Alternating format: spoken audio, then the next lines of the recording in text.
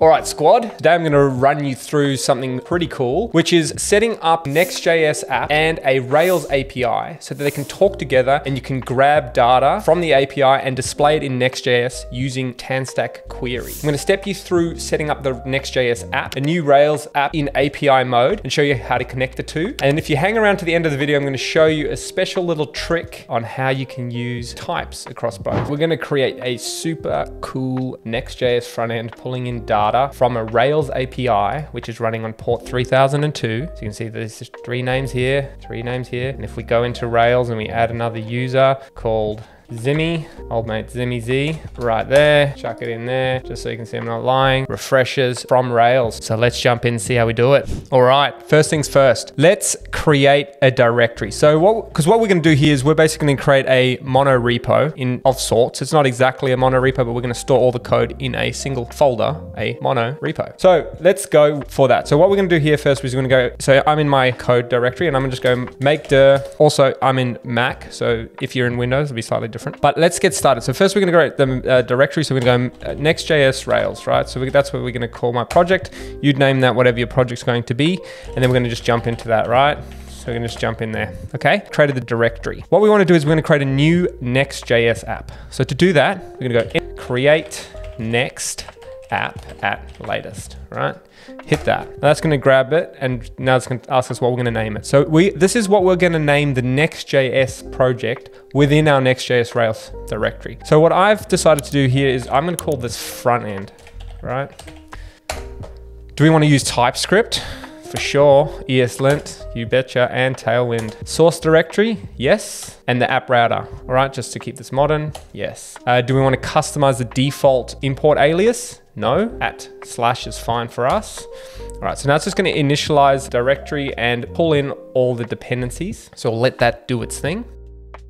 Okay, so once we've pulled in everything ready to go, we've now got our folder. So what we can do here is we're gonna jump into that folder. We're gonna go cd front end, and we can now go npm run dev, okay? So that's gonna start up our server right here at http://localhost 3000. Okay, so now that that's running on localhost 3000, what we're gonna do is we're gonna grab a new browser window, and we're gonna just chuck that in, and just make sure it's all running, right? So there we go. You would have seen this guy before if you've used Next. That's just our starting blank page right there, okay? So what I'm gonna do is I'm gonna go jump back one directory into our Next.js Rails project, and I'm gonna open up code, VS Code, in that directory. So now what you can see here is we have our front end folder, which is our Next.js project, and then we got our source, and then we got our page, right? So this is running this guy here. So we got that's all set up, all working. Let's move on to the next step. So the next thing we're gonna do is we're gonna install TanStack Query.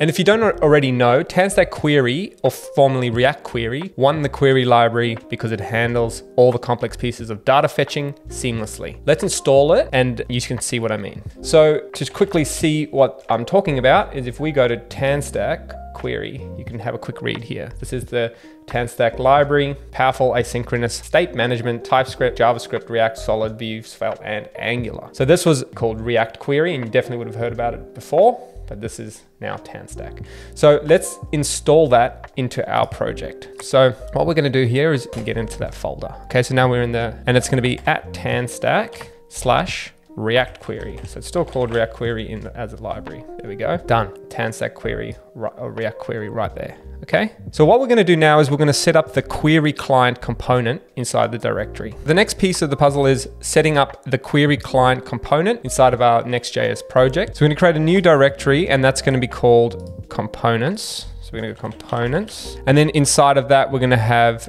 a new file inside of React Query client provider, and then we're going to have an index.tsx in there, right? So what that's done there is just created another directory and then a file called index here. So what we want to do here now is we want to use, this is going to be a use client, because this is going to use some hooks that we need to run. It's going to use the use state hook. So we need to call this to make sure that it works. Firstly, we're going to go import query client from TanStack React Query. We also need the query client provider. Okay, so we need those two things there. Then we're gonna go import use state, and that's gonna come straight from React. Okay, I'm gonna pull that to the top. I like to import React things first. We got some formatting stuff here, but that's fine. Okay, we're gonna export our default component from here. So we're gonna go export const, and this is gonna be called React Query Client Provider, right? And it's got its props here, and then we're gonna open it up. What I'm gonna do here is I'm gonna go type, and then this will be props, and then it's just literally children, and it's a react.react node, all right? And I just like to do it like this. You could do this in line, but I prefer to define types up here and then define them here. Okay, so now what we have is we're going to set up our query client, and we're going to do that with use state, and that's going to be a new function, and that's going to return a new query client from TanStack. We're going to open that up and pass in some options. Now we're going to go default options. We're going to open that up, and we're going to have queries. Open that up, and then we're going to have stale time is 60 times 1000. So this is in milliseconds. And the reason is we want to set a default stale time above 0 when using SSR to avoid refetching immediately on the client. Okay, so we don't want the data to be, say it's stale straight away. We want to have a bit of a delay there. So that looks like that's set up. And now what we're going to do outside of in our React component is we're actually return a query client provider. And we're going to set the client to our query client. Okay. And then inside here, we're going to wrap all our children that gets passed in here. Okay. And we just have to define our children. So we're going to get our children from our props. So it's going to be children equals props. So that's destructured there, and away you go. All right, so we can move on to the next step. So from here, we now need to wrap our app with our query client provider. Okay, so to do that, we're gonna jump into the layout, and this is the default layout. So we just check here, and what we wanna do is import, React Query Client Provider, and you can see it's all done it for us. Add components, React Query Client Provider, that's the guy. And we want to wrap all of this in there. All right, so now everything inside here will be passed through the context of this guy here. Okay, so that's pretty much it for there. All right, so now we can move on and set up our HTTP client. So I like to use Axios for this guy. So we're going to use Axios as our HTTP client. So let me just jump on here. So if you have a look at Axios, it's right here. It's the promise-based HTTP client. And this is it here, all right? So it's pretty well maintained, and you can read more about it here, but we're gonna install it now into our application. So to do that, we're gonna open up our console again. We're gonna go npm I Axios. You can use I instead of install. They are interchangeable.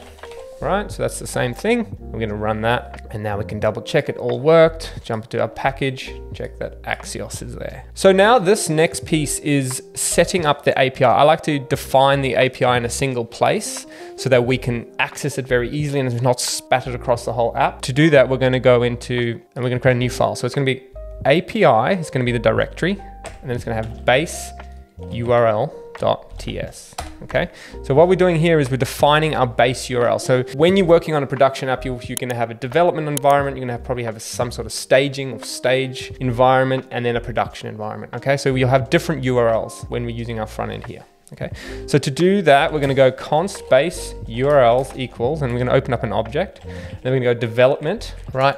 And then we're going to have staging, production, and then test. I like to have a test one there too sometimes. At the moment, we don't have staging, production, or we're not doing testing. So we're just gonna define our local host, right? So it's gonna be local host, and we're gonna use port 302 for our Rails API, and we're gonna use the V1. So I'm gonna show you in this video also how to namespace or version our API so that you can make changes and not break clients that are using your old ones. So if you built a front end using V1 and then you go and you make a V2 API, you're not breaking all the V1 clients, okay? So with that set up, now what we're gonna do here is we're gonna say const base URL is equal to base URLs, and then we're gonna use the node environment here, .end, .node end, right? So that'll be development, staging, production, or whatever, and we're gonna default that or fall back to, sorry, it's in here. We're gonna fall back to here to development. okay? So if we haven't got a node in, we're gonna use development. And then we're gonna go export default base URL, okay? All good. That's that one, okay? So that's now our base URL. Next up, we're gonna create the API, and we're gonna go here, new file, and it's gonna be index.ts. So this is gonna be our index for our API. So whenever we call the API, it's gonna export from here all the different endpoints that we have access to. So let's set this file up now. So the first things first inside of this index file is we're gonna go import Axios. All right, there we go, got him. We're gonna import our base URL because we need that to work with. And now we're gonna create an instance of Axios. So we're gonna just call this instance equals Axios.create. And we're gonna open it up and we're gonna give it some options. So we're gonna go, it's gonna pass in the base URL, and then we're gonna have a timeout here, all right? We're gonna set it a second timeout. So what's this guy crying about? Do you mean base URL? Yep, so let's just double check that. What does Axios want here? Okay, so we just need to make sure that this is called base URL here because Axios expects it to look like that. Okay, so we got that there. And now what we wanna do is we're gonna say type API options, and here we're going to say what options are we allowed to pass in here. We're going to say data, method, and we're going to have get, we're going to have put, we're going to have post, and we're going to also have delete. And then we're going to have params, and that can be an object. Okay. Now down the bottom here, we're going to actually export our API method. So from here, we're going to go export const API equals async. So it's an async method, and it's gonna get the URL, which is a string, and it's gonna get the options, which is API options, or an empty object. And then we're gonna just create a new function here, okay? So the first thing is we're gonna destructure. So we're gonna get our params. So we're gonna go data, method, and we're gonna default that to get. So you don't have to always pass it in, and we're gonna pass in the params here, and we get that out of options. Next, we're gonna get our access token.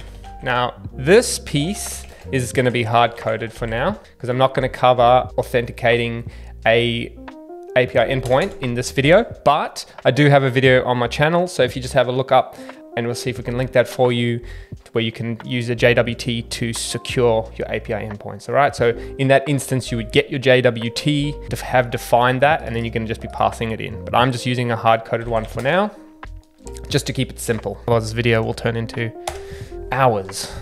So let's go here. So we're gonna go catch error. So what we're doing here is we're just setting up a try catch. So we're gonna try do this method. If something breaks or fails, we're just gonna throw a new error here, okay? So we're gonna go error.response data.errors. So we're just gonna try catch that if we can, okay? We're gonna get a type error, but we won't worry about that right now. So what we're gonna do is our response is gonna look like this. It's gonna await instance. So what we could do here, just to be clear, is we're gonna call this Axios instance, right? Because then it just makes it's good to name things well. And then we're gonna make a request, and we're gonna pass in our request options. All right, so for our request options, first up, we've got our data. So that's what we're gonna send through. Now we've got our headers. Now, this is important for your authorization, right? So this is what I said we're not covering today, but I'm still gonna show you how you pass it through. So we're gonna pass in bearer, and then we're gonna have our access token. So this is assuming you're using a JWT, okay? So that's how you do that there. Then we're gonna pass through our method. Then we're gonna have our params. So think of these as query params. Then you're gonna have your response type. So we're wanting JSON back here, and we are gonna have our URL. All right, so that's what we're gonna do with our request, and this is our response object here. Now, that is going to return, and then what we wanna do here is we wanna return response.data, okay? Now, down the bottom of this file, we're gonna export this as our default, and we're gonna export API, okay? So this is our API now. So now we can pass through different data, method, params, URL, and it will make the query to our Rails API and return our data for us. Okay, so now what I'm gonna do is I'm gonna set up a router. So this is a kind of a little bit of a new convention that I like to use when working with an external API, is just setting up like a little router file so you can auto-complete through. So you can go like API, and then you can go .user.getUsers, instead of actually having to define the method every time. So I'll show you how to do that. So we're gonna jump into API, and we're gonna create a new file called router. I don't know why VS Code does that to me. Router.ts, okay? Now, we are going to import user endpoints from user. And this file doesn't exist yet, but you'll see in a second what I'm doing. So we're gonna go endpoints here is equal to users, and that's gonna be the users endpoints right there. And then we're gonna just export default endpoints. So you can kind of see what I'm doing here. I'm gonna have an object called endpoints, which gets exported from router. So basically you're gonna import API router, and then you're gonna go API router dot users dot get users. So it just keeps all of our API endpoints here. So you go into these files once, and I like to keep them organized by model, right? So user, project, campaign, etc., etc. So next up, let's create the actual user endpoints. So we're gonna have user.ts here. Now we're gonna go import API from index. Now we're gonna say const endpoints again. So these are all the user endpoints. And now what we're gonna have is gonna have get users, right? So that's gonna be our endpoints. Then we're gonna have async.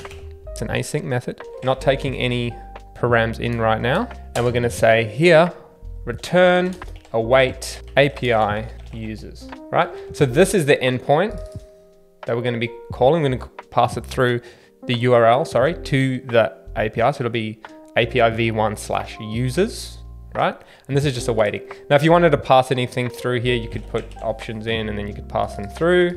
But this is a very simple one for now. We're not actually passing any params through. I'm just kind of showing you how you set this up. So we go default endpoints like that. All right, and now this guy, if we close it and open it again, I cannot find mute user, it's right there, chief. So that's just crying because we created it in the wrong order. Okay, let's close that.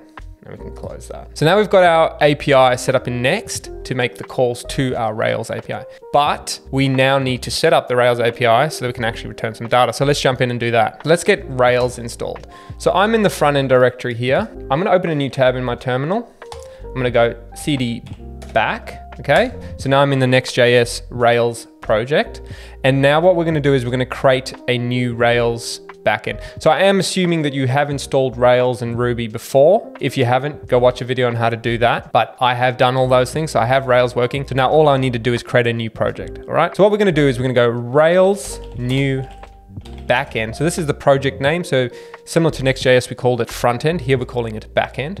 And then what we're going to do is we're going to pass through the flag called API. All right. So this sets Rails to API mode. So it drops off a whole bunch of things. So it makes it load actually a little bit faster, but it does lose a bit of functionality. So there are modules that you may add back in later if you need them. But for now, we're good to run just API. So I'm going to just get enter on that guy. And it's going to do all this thing. Similar to Next, it's going to go and grab all the gems and initialize. And that's it, done. So now what we can do is we can go here, we can actually go list, and you can see there's a backend and a front end. So if we now jump into VS Code, we can minimize our front end and open up a backend, and here's your Rails project. So now what we want to do is we want to set our port to 3002 because we want to, Rails by default also runs on port 3000. That's a collision. So we need our, when we're working in dev, to have different ports so they can talk to each other. Okay, so where do we go? So we go backend, we go config, we go Puma. All right, so Puma is the web server that serves up our Rails application. But all we're really concerned with here is finding the port. So you can see it over here. And we want that to be 3002, okay? So that's it there, 3002, okay?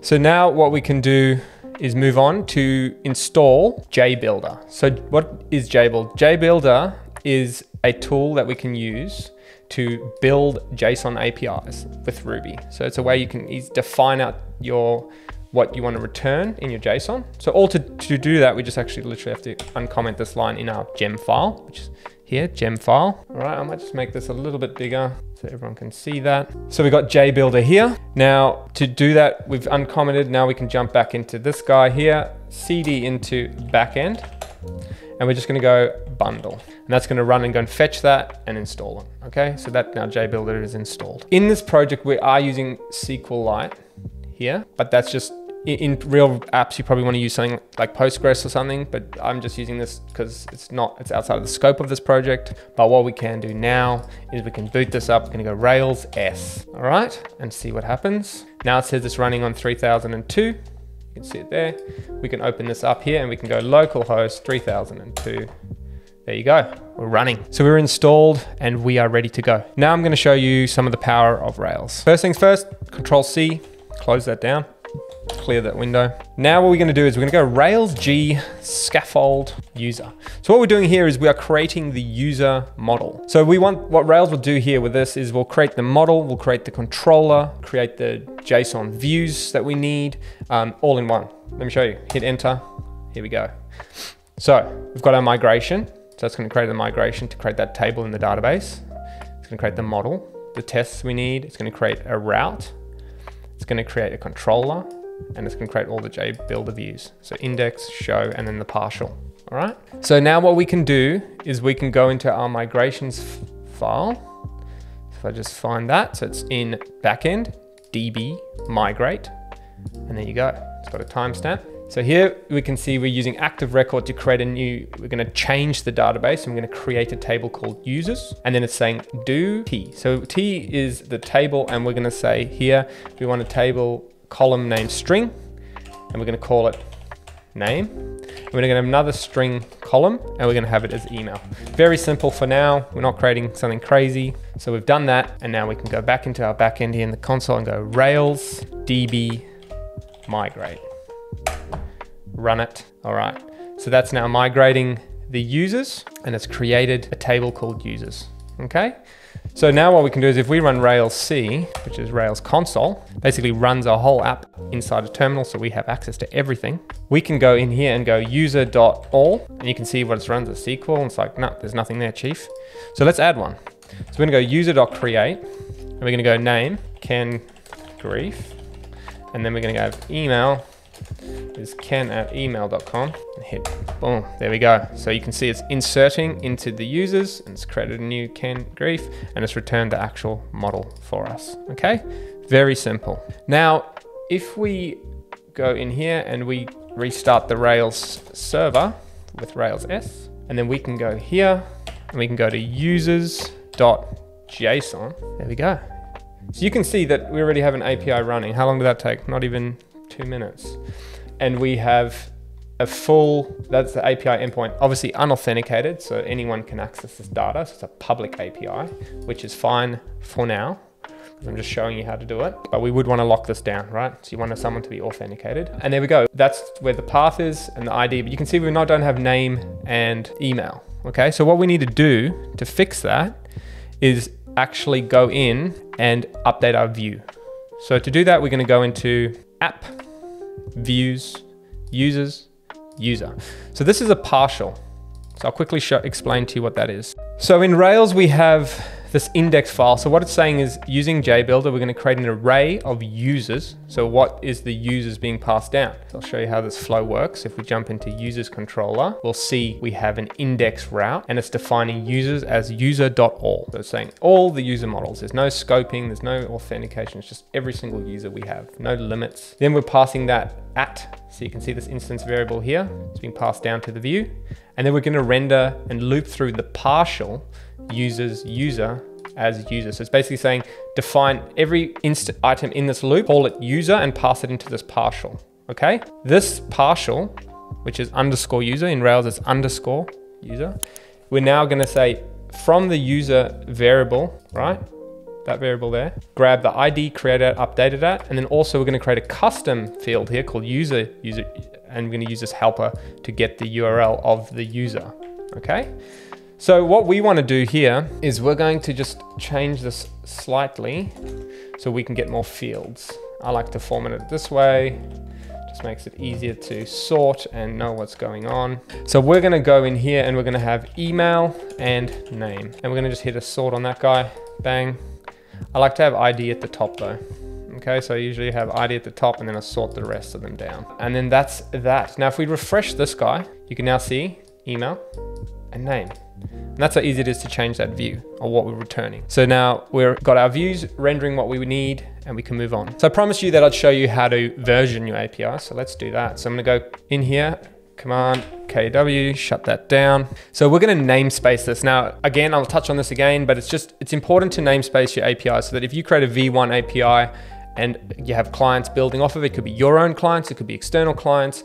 But then you decide, oh, we're going to restructure this whole thing. We're going to change our authentication mechanism, or we're going to change what we return and the shape to be more efficient, or it's cached or something. If you want to be able to do these changes without breaking clients, you want to maybe introduce a V2 or a V3. It depends how long you've been doing this game. But in my last business, we're up to V3. Okay, we changed our API 3 times. So this is really important, and it's a very good thing to do now rather than try and do it later. So we're going to do it right from the beginning. So we're going to go into backend, app, controllers, and then we're going to create a new folder called API controller. So we go in here and we're going to go v1/API controller.rb. Okay, so we've got controllers, v1 API controller. All right.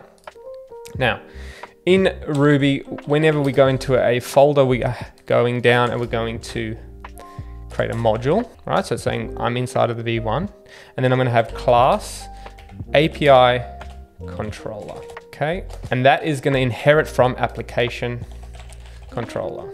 So anything app wide, we want to set into application controller. But usually in an API like this, we'll probably define any kind of authentication behavior inside of API controller rather than application controller, because like I said, if you change your authentication mechanism between V1 and 2, it's controlled in here. It's not living up at the application controller. So only really app-wide things go in your application controller. Now that we got that done, what we want to do here is pull in our users controller into our V1 directory. Yes, we want to move it, and we're going to have to update it now. So we want to, because we've moved it inside V1, we now need to namespace it as well.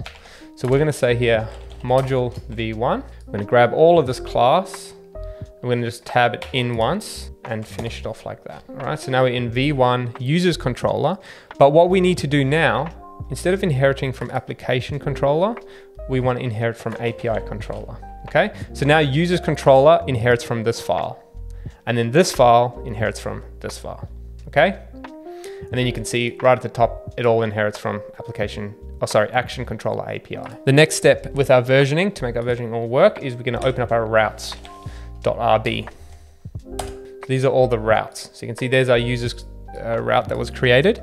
But what we need to do down here is I'm just gonna move it in here, and I am going to now set. So we're gonna set a namespace, and we're gonna call it V1. We're gonna set the defaults for this namespace. So as default, we're gonna return JSON from here, and then we're gonna open that up and say do. So anything inside the V1 namespace in the route will now be there, and we're gonna pull users up into that.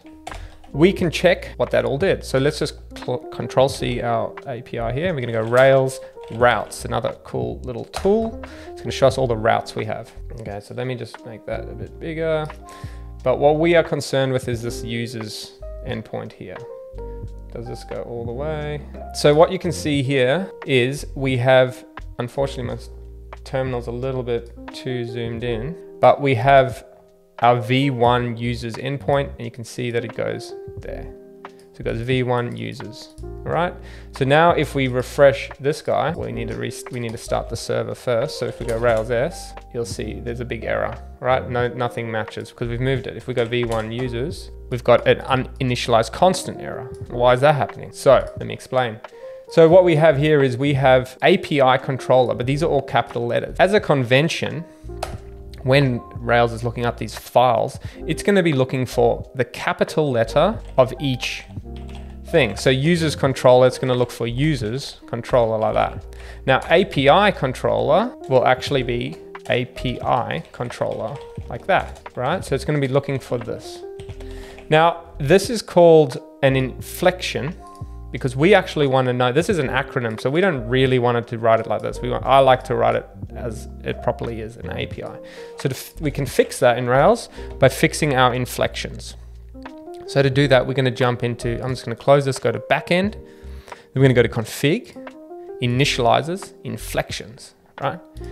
So you can see here, these inflections rule. So here's a rule that it comes by default, like RESTful, because RESTful needs to be in capitals. But so what we're gonna do is we're gonna say, we wanna inflect the acronym API, okay? So Rails has that built in for us. Now, if we just Control C, Rails S, Now let's see if that worked. What are we looking for? No template found. Okay, so there's no template found. So we've now got a different error. So we need to now move, where are we? Let's open up code. We need to jump back into the backend. Now it's looking for, if Rails is actually telling you, no template found for V1. So what it's doing is looking inside of the folder, but there is none there. So I'll show you, app, views. Now it's looking for views, V1 users. So if we create a new folder here called V1 and chuck users inside there, we just have to fix a couple of things. So we need to go users, I think it has to be V1 users user and V1 users user. And let's have a quick look. Oh, we also need to fix, there's another thing that we need to do. We need to fix this V1 user URL. Okay, let's see if that works. There we go. All right, we're back on. So now you can see we've got a V1 namespaced route here. And you can see we're returning the thing and it's saying the URL for this user is that. Let's see if that works. There it is. So now see we've got the URL for the individual user. You can see it's not an array anymore. It's probably pretty small for everyone, but it's not an array. It's just a single object and it's telling you its URL is there. Cool. Very simple. So we've now gone through, we've set up our Rails API very simply, no authentication, no policy scoping, very simple, but we're returning a user from our V1 API. You can now later on go create V2, V3, and know that you're not going to break anything. So you've got backwards compatibility, which is great. But now what we want to do is we want to actually go and display this data in the front end. So let's jump back into Next and do that. All right, so now we've set up the Rails API and it's all returning with namespace URL. So we've got V1, we can have V2, we can do whatever we need to do, and we can maintain backwards compatibility. But now what we want to do is we want to actually go and grab that data and display it on our front end. So let's go and do that. We'll jump back into Next. So now what we want to do is we want to show and actually render these results in the front end. So we're going to go back into the front end directory here. We're going to go to source, we're going to go to app, and then we're going to go to page, right? So this is the page that I showed you before. Let me just shrink this old mate so we can actually see what we're doing. We got this guy here and we got this guy. All right, so that's the page. What we want to do is jump in here. I want to go to this and I really just want to get rid of everything that's in here because we don't need all this nonsense. We're going to do a very simple thing and we're just going to say hello. I don't need next image. And then let's just go there. We got hello. Boom. Done. Finished. See you guys on the next one. Now let's keep going. Here what we need to do is we're going to go import query. So we're going to go import use query from TanStack React Query, and we also want to import our API router. So we're going to go API router from, and here this is at API/router. Okay, that's there. And I think this is going to crash because it might need to use client. That seems, I haven't declared yet. I just think it's going to use the use client, but we'll keep going and see what happens. So now we want to actually get the data. Okay, so what we're going to say here is we're going to go const data is equal to use query. So that's now TanStack Query. Now we're going to give it a query key. So we're going to call this one get users. So you would define this if you're passing different options. If you had like filters or something, you'd pass it into the query key. So it's unique. But again, ours is very simple right now. And here, I'm just going to split this down so it's easier to see what I'm doing. And here you're going to see API router dot. See how it's auto completing for us? We got users. So it's acting like something you'd see in TRPC. Users dot, and then this would be get users. Now I don't think I've actually set up my types properly, so I'm not getting this next one, but I'll show you. The reason being is because we haven't actually defined the types, but I'll show you how we can define types here. So let's just go have a look at what's going on because it's actually saying there's a problem. So if we go to users, get users, what are you saying? Use query is not a function. That's interesting. Why are you doing that to me? Let's see if I add in here, use client. Okay, yeah, it needs to be using use client there. Okay, so we haven't defined any types here, right? So it doesn't know what's coming through. But that's all right, we'll fix that later so it fully auto completes. Now, what we can do here is we can actually go and just quickly sanity check. I like to do that. We're gonna go console.log data. We're gonna run that and then we're gonna go here, open up inspect. What's going on? Awesome. So we've got a cross origin failure because we're coming from 3000 and going to 3002. Those aren't the same origin, so we need to define that. So let's go and fix that quickly. So to do that, how do we fix a cross origin request? Resource sharing, I should say. Cross origin resource sharing. To do that, we're going to jump into our gem file, and Rails has this here. rack cores. All right, we want to enable cross-origin resource sharing or cores. And then what we're going to do is we're going to go into config, initializers, cores. It's all set up for us already. We're going to uncomment this, okay? We want to allow origins of all for now. Now with an API, you probably do allow that, but you can lock this down. If you have a private API, you can lock it down to your domain name only or your subdomain, so where you're hosting your front end, so that you don't have, you do block it if someone else is using it on a different front end. So you can do that, you can lock it down. But right now, this will do for us. And we are going to now close and restart Rails, and let's see what we get. So that big error's gone, and now we're getting some data. Boom, you can see it right there, okay? So now we're talking to our Rails app, and we're getting our data from the API. Let's just quickly go and actually loop through this and show it in our front end. So I'm gonna create just a list, and then from here, I'm gonna go data.map. So let's just make sure we have data there, because we don't know if it's set or not. I'm gonna pass a user, and then we're just gonna render out a new list item with a key, user.id, and then we're gonna have user.name, and then just user.email. Okay, let's see. There we go. We're on. So that's it. We're getting data straight from our Rails API. It almost feels instant. So we've done that, and there we have it. That's what I promised you in the video, to set up a Rails API, and then going to use Next.js/React to fetch data from that API and display it. And there we go. We have it on the screen, all working. But I can't just leave you there, because I know that you like your types.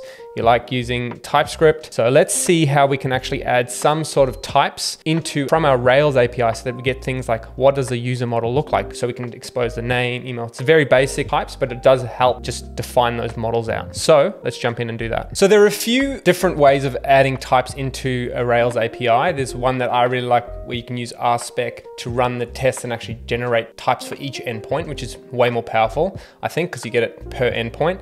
But what I'm going to do today is just generate types for the model schema, so that you know what a user looks like, what a project looks like, etc. All right, so to start, we are going to add a new gem.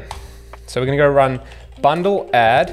So make sure you're in the backend directory here. I'm going to go bundle add ts_schema, okay? And this is a cool gem. It just looks at the DB, basically the state. So let me just show you what it's going to look at. It's going to go database schema. It's going to look at this, right? And from there, it's going to generate the schema.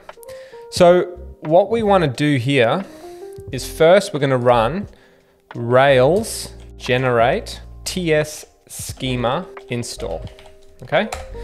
And that's going to create this initializer for us, right? So a lot of things are done in the Rails initializers here. There's ts schema. So you got a whole bunch of options that how you can define how this works and runs.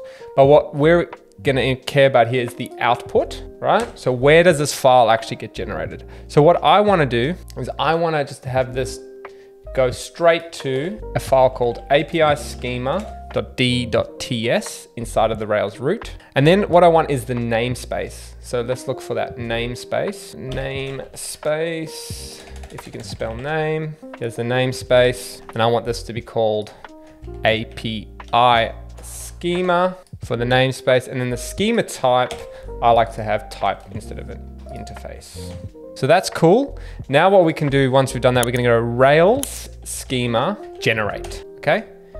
So the cool thing about this gem as well is it will run every time you do a migration. So you don't have to worry about generating, but because we've never done it before, or we didn't have it installed when we did our first migration, it didn't know, so we need to do the initial one. Now what we can do is have a look here. Inside of backend, we have an API schema. So now you can see it's declared this namespace that we've asked it to do, and then it's got a type user, and then it's defining all the types. All right, so you got your name, it's a string, email's a string, and ID is a number. So we're getting basic types for free without having to do any work, and it's from Rails, so that's cool. Now, how do we use this? So to use this, we need to actually declare it inside of our front end so that our front end knows about it. So to do that, we're gonna go into tsconfig, and then down here you have an include. So this is where it gets all the defaults, but what we wanna do is we wanna add one here. I mean, look, we could probably just format this as well, just so it's easier to read and doesn't get too long.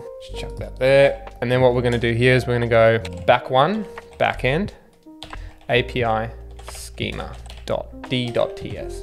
Now, this is one reason why using this kind of mono repo, well, is because you can actually navigate back up. If we were to put these into two separate repos, it's going to be much harder. You're going to have to, I actually don't even know, to be honest. I can't tell you off the top of my head how you're going to get this. You might have to get a remote schema, which I don't know if you can, or you'd have to do some sort of job when you're running in your pipeline.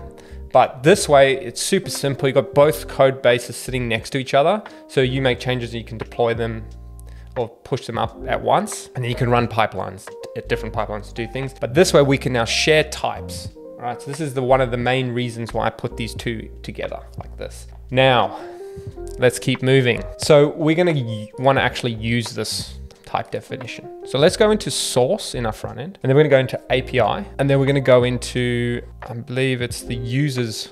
And what we wanna do here is we're gonna go type endpoints is equal to, and we're gonna say get users. It's a function, and it returns a promise, and it has API schema dot user, and it's an array. Now we're gonna say endpoints is of type endpoints, and that's it there. Now, if we go and jump into our app page, you can now see if we hover over get users, we can see it's returning a promise and API schema.user.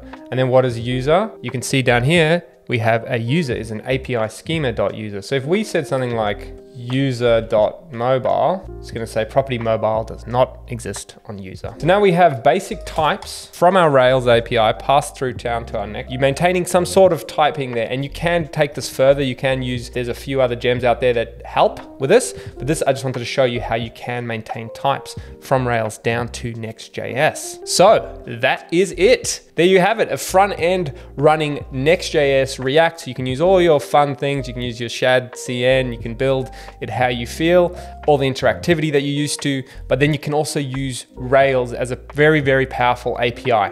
You can expose that API to other clients, you can use it machine to machine, and you can then go and add JWT authentication to lock it down, add some pundit, do some policies, so it's all beautifully secure and strong. Hopefully you learned a bit there. I really like this pattern if you are building a front end in React. I sometimes struggle a little bit with Next, and it's using it for a backend, and I guess it's just JavaScript in general. It's a little bit harder. It's a bit more clunky. I like Rails. It's very strong. It's powering. It's the best websites. And this way you kind of get the best of both worlds. So drop a comment below. Let me know what you want me to work on next. This was something that's been requested a few times, so I thought I'd better do a video for you. Also, make sure you check out Clipflow. We're working on a new project. It is actually a full Rails app from front to back. So I'm using Vue component instead. So it's actually using Rails for front and back end, which has been a quite interesting way of working. Obviously there's a lot less setup, so fewer pieces to juggle, which means you can actually move quite fast as well. Yeah, so thank you for watching, and I will catch you on the next one.